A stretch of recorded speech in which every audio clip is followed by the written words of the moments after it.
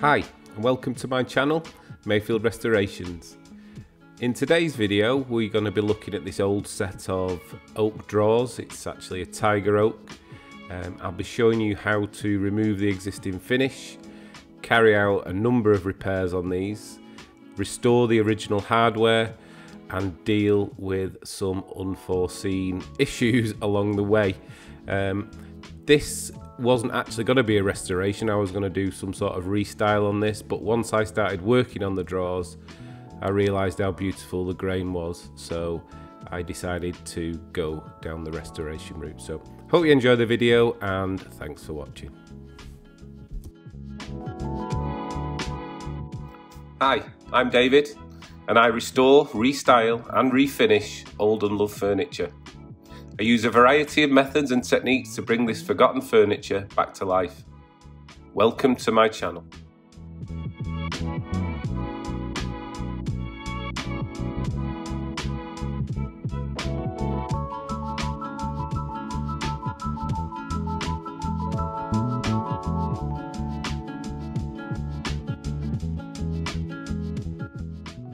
A lot of these old vintage drawers have a rear upstand on them. I don't like them, so I tend to take them off my pieces, which is what I'm doing now.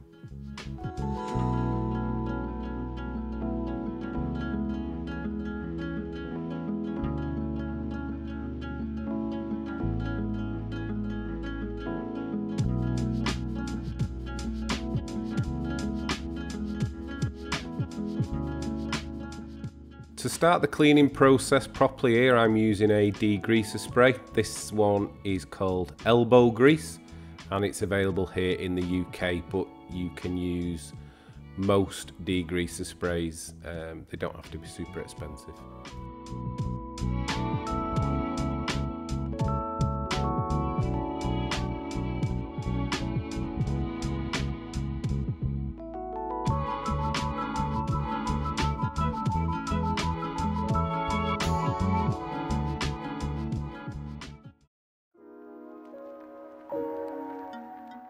I'm just showing you the tool setup. I have to remove the hardware, particularly on these drawers. These have got the internal bolt caps on them. So just start them off with a very thin screwdriver, go on to a bit of a wider flathead screwdriver and prise them off. Sometimes you can do it with your fingers, but in this case I just had a little set of blunt nose pliers and you can just pull it off just as easy as that.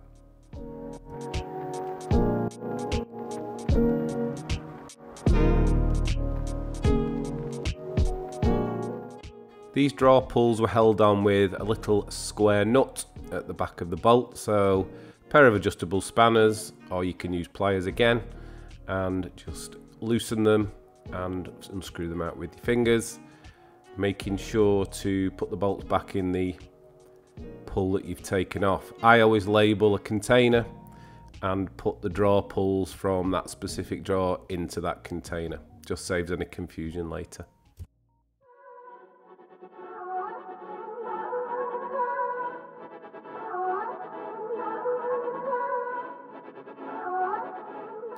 I'm not confused and I haven't actually lost anything here. What I'm doing is I'm determining whether the top is solid wood, which I initially thought it was.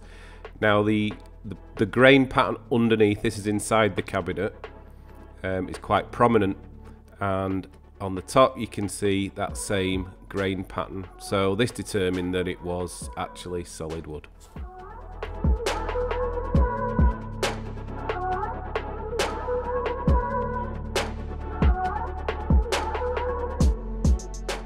The reason I've done this small clip in real time is because I tend to speed through the sanding process so you don't have to watch it all.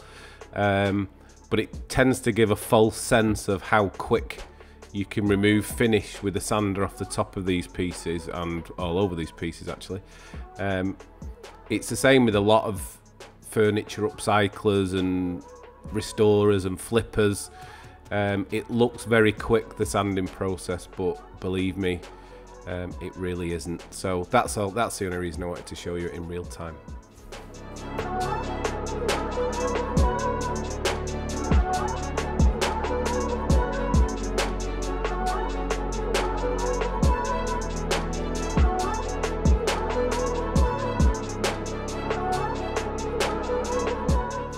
We have the dreaded wood-eating insect, which is what's caused this hole. You can see the wood flaking away where it's been eating it. This is what I found in the hole. It's dried up and dead. It's been dead a long time. But yeah, it's actually got into the wood and it's eaten away behind the face of the wood. This is solid oak, so it's had a really nice feast. So all I need to do, rake out all the existing loose material, and then I use an insecticide treatment to ensure that there's no further insect, and it also hardens the wood, and then we can deal with that moving forward. So wasn't expecting it, but no big deal.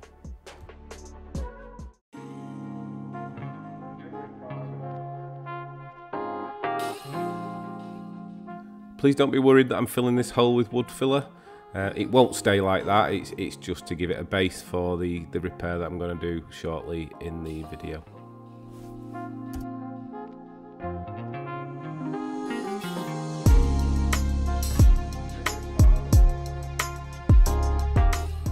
The top had actually split. I think it's where the initial oak planks were laminated together. It had come away and slightly warped. You can see I'm adding quite a lot of glue here still. I've not had my delivery of my wood syringes yet, so I clamp the piece, wipe off any excess glue and just leave that to dry.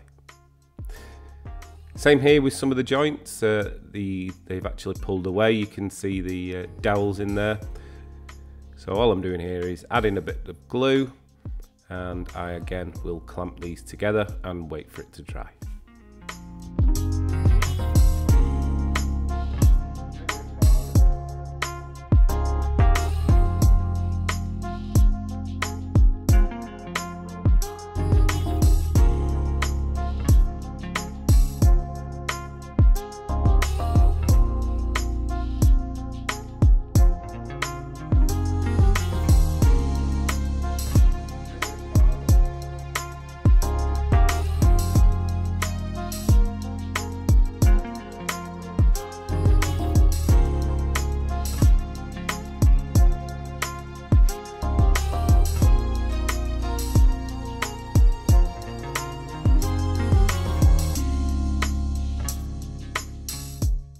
This is just dealing with the holes that were left after I removed the upstand at the back of this piece. I have a couple of different sized dowels. Those didn't fit, and this one fit a treat. So try it for size, put a bit of wood glue on it, and knock it into the hole.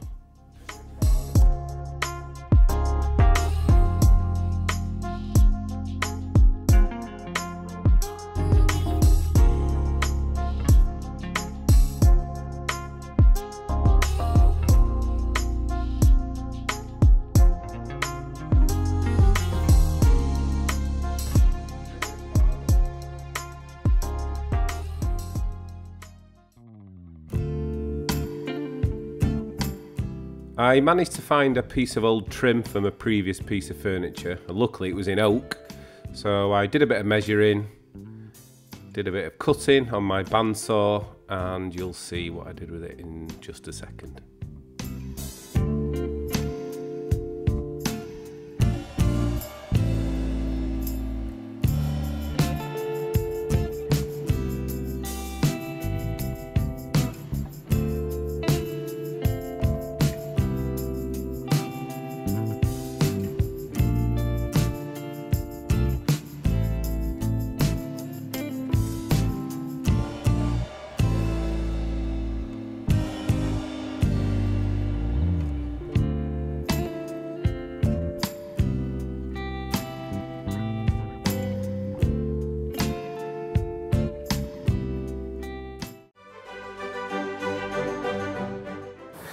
Come on.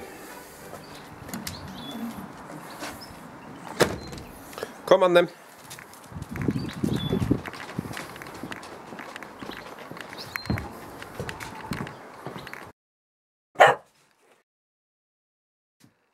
Gotcha.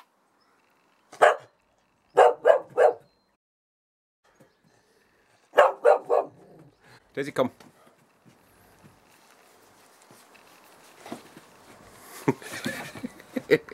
If you like what you've seen so far, please consider subscribing to my channel and clicking the like button.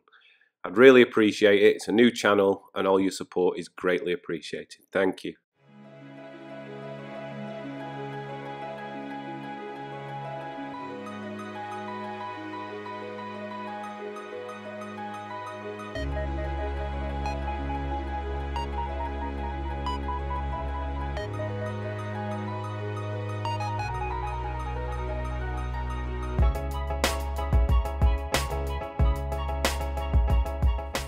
I thought I'd give my card scraper another go on this. I've just recently sharpened it a little bit and as you can see it's doing a great job. So cut through this original finish really quickly and then I just finished it off with the sander.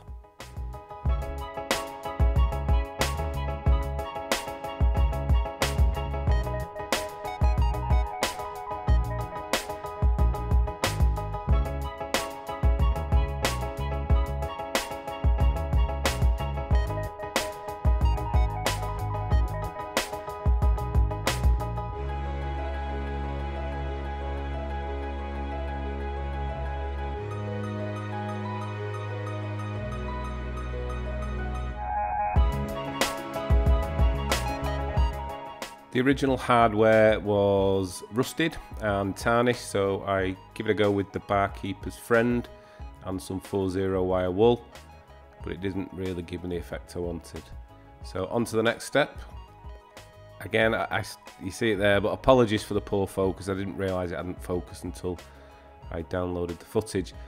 This is just a wire brush attached to my bench drill, slowly spinning, and you just brush off the rust with that. And I say you can't really see it very well, but it did come up a treat.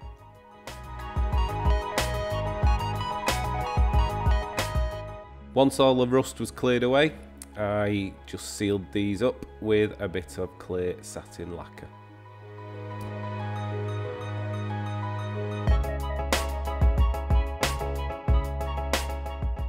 I have an air compressor, so I use this to get rid of the bulk of the dust. Once I'd done this, I then moved on to microfiber cloth and some white spirit. Just wipe this all over the piece and it will take away the remaining dust, and it will also ensure that the grain isn't lifted as it would if you use water.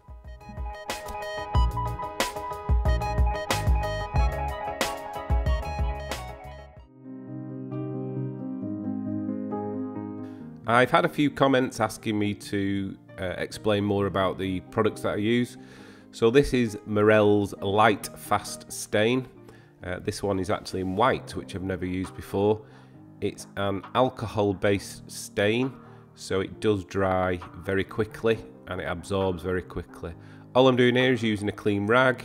I'm folding it into a manageable piece. I dip the rag and shake off the excess, and away we go with the stain. So yeah, so this is Morel's Light Fast alcohol based stain.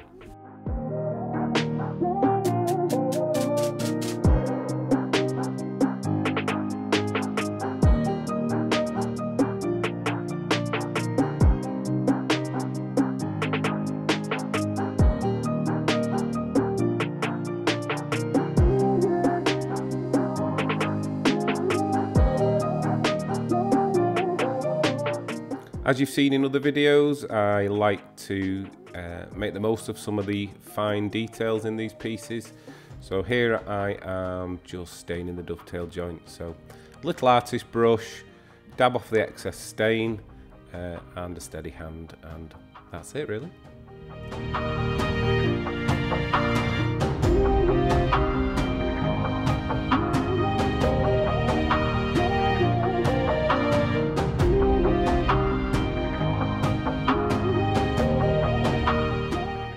This is what tends to happen when you're rushing and you can't be bothered putting the container with the stain on the worktop. You're just holding it in your other hand, so I wouldn't advise this.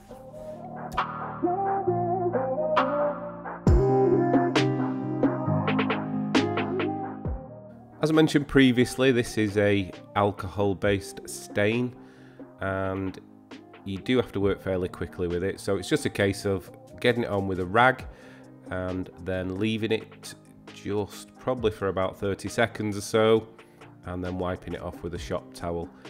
You can build this stain up, you just need to leave it a little bit longer to dry before you put your second coat on. As you can probably see from this video, I tend to do a couple of coats just to try and get an even coverage.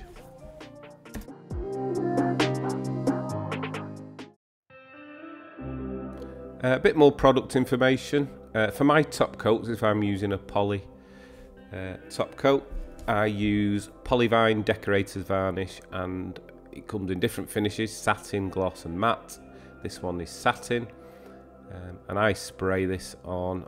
I also sponge it on and brush it on, but in this case I'm spraying it on. So you'll see I was just rolling the bottle there. Don't shake it because you'll put air bubbles into the poly.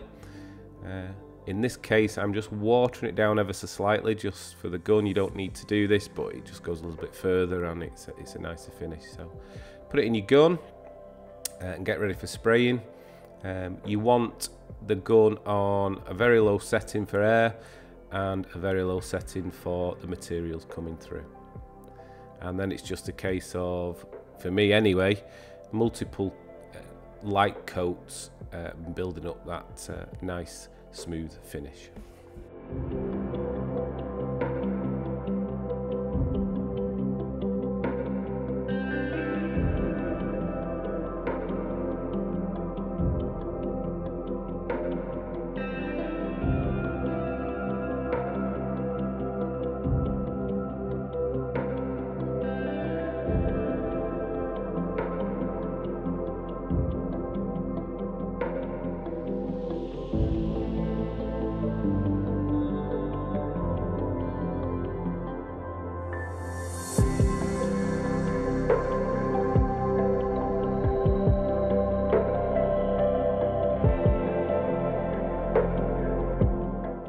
We're on the final leg now, and it's time to feed the drawers because they will be dried out.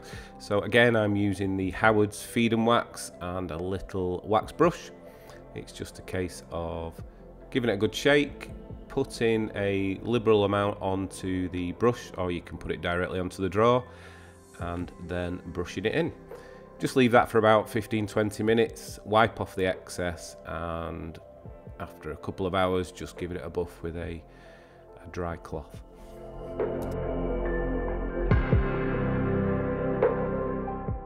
This is where I got my stain soaked fingers on the drawer and didn't notice it, so I put some wax on this. So instead of getting sanding dust all over the nice wax, just put a paper towel there, sand off the fingerprint, and then apply more wax.